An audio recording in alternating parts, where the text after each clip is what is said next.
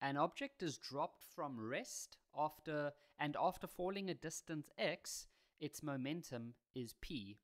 Okay, so let's quickly draw that out. So we've got an object, let's say here's the ground, and we've got an object that is dropped from rest. So its initial velocity is 0. And after it falls a total distance of x, then it has a momentum of p. Its momentum is p. Okay, and we know that momentum is equal to mass times velocity, just in case we need that. Now it says, what would the momentum of the object be if it falls a distance of 2x? Now a lot of learners are just going to say d, but it's not correct. Because what we need to understand is that momentum is equal to mass times velocity. So we need to look at the velocity, and we need to think about what happens to the velocity if we double the distance that we fall. So if the object falls from here, but then it falls a distance of 2x, then we got to try to think about what would its velocity be down here. Okay, so we know that it starts with a velocity of 0. So if we look at our different equations of motion, we definitely going to look at something that doesn't have anything to do with time, because we don't have any time in this question. So all of these are out. All of these are out. So the only one we're really going to look at is this, and so I'm going to look at this one over here. Right, so we want to try to see what happens to final velocity. So we know that, I'll show you guys a little trick.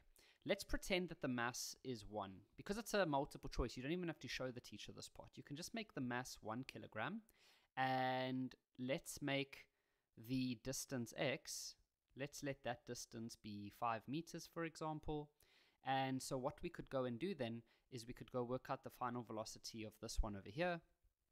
Okay, and I'm just going to choose downwards as positive, and we could go work out the initial. We know that that is 0. We know that gravity is always 9.8, and we know that the distance will be 5 because we just made it that. Okay, and then you could go work this out, and then take the square root, and let's just leave it as 7 square root 2.